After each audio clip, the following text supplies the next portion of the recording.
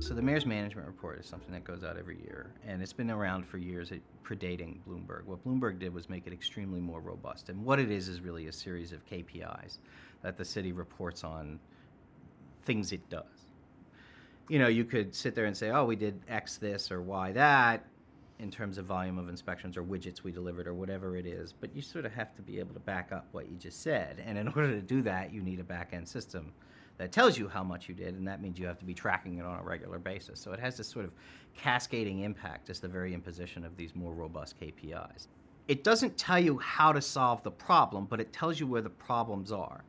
At least triggers to you where you should start asking questions, right?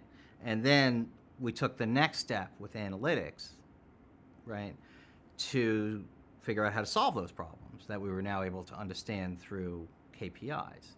Now, that's really sort of far afield from open data, but it's not. Open data, at least as practiced in New York City, is of a piece with our overall goal towards more effective city government.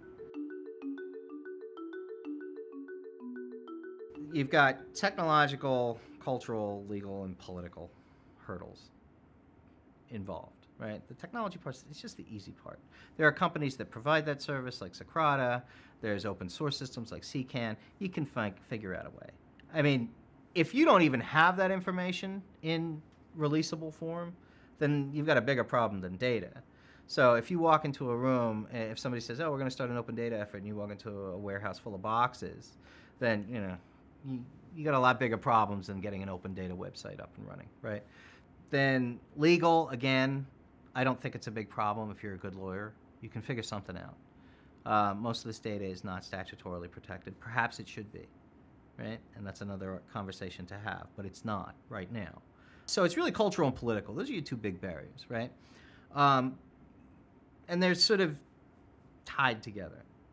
Political, this stuff's really inconvenient. There's a lot of people that mouth transparency, right? And say, yeah, look, we're going to release everything we got, you know? And then politically, no, we're not. This is terrible. If I release our response time to this neighborhood versus this neighborhood, then we're just going to get a ton of heat from council person X or Y that's going to get in the way of us doing our job. And you know what? They're not wrong. That's true. Those calls will occur, and they're gonna kick them off their ability to technocratically deliver that which they know how to deliver. But the answer is not to block it off. The answer is to release and explain, right? Because forcing yourself to do that really actually allows you to analyze internally just how good your processes are. So I think that's a good thing. But again, that's a political thing. And then cultural, it's sort of, you know, tied to it. It's whether or not there's just agencies that aren't used to operating that way. But at the end of the day, culturally speaking, they have to be made to understand there's benefit in it for you. You know, if we put this out, it's not just a pain, right? Culturally, this isn't just a pain in the butt for you. I understand it is a pain in the butt, but there's a net gain for you if you embrace this kind of approach of transparency. Where I think a lot of people go off the rails with these kinds of projects is they dictate a set of solutions without any understanding of the on-the-ground realities of the agencies doing the work. So by virtue of the approach that we took, we were extremely, by that I mean not just looking behind the data, understanding the processes that were behind the data. We were also in a great position to figure out a fix. Right? So at that point, because I now knew how the Department of Buildings or the Department of Sanitation or the Fire Department or whatever, the Water Department, went out and did what they did and delivered their city widget, I could figure out what the least disruptive place in the logistics chain would be to insert that insight and then have it acted on. So an example here would be the Department of Buildings, when we changed their inspection system.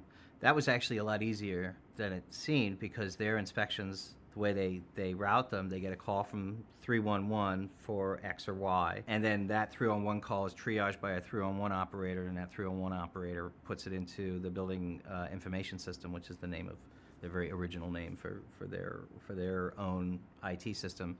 So we had to put that insight in between the 311 call and entry into the building identification information system because that's an old mainframe system. At that point, I just tagged every building complained of with all of these other metrics based on the algorithm that we had written identifying higher or lower levels of risk, and automatically it went out to the field as a pre-populated prioritization list. Didn't change a thing. So the people in the field didn't have to do anything differently, right? In order for us to now leverage what we know. When we release information and only a small number of users use that information, we've generated as a government an informational asymmetry. That's not cool, and we shouldn't be doing that, okay?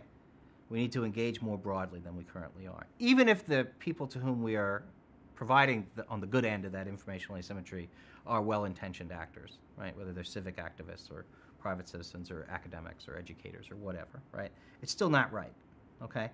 So that's a bad impact in my view. Another potentially a bad impact, and then the obvious ones, right? Like a stalker, or, if I want to root around about X, person A, B, or C, it's infinitely easier now than it ever was.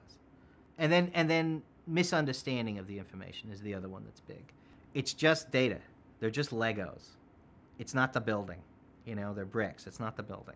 So somebody's got to understand the people and processes, the humanity and history behind those cells in the file we just put out on our open data page, if they're really going to leverage it the right way, because it's extremely easy to misinterpret. And I don't mean misinterpret in the sense, it'll make us look bad. I mean misinterpret, you're going to make a bad decision because you didn't understand the information you were relying on.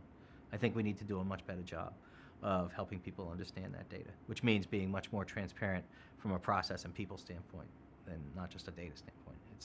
Open data is a start. It's not the end.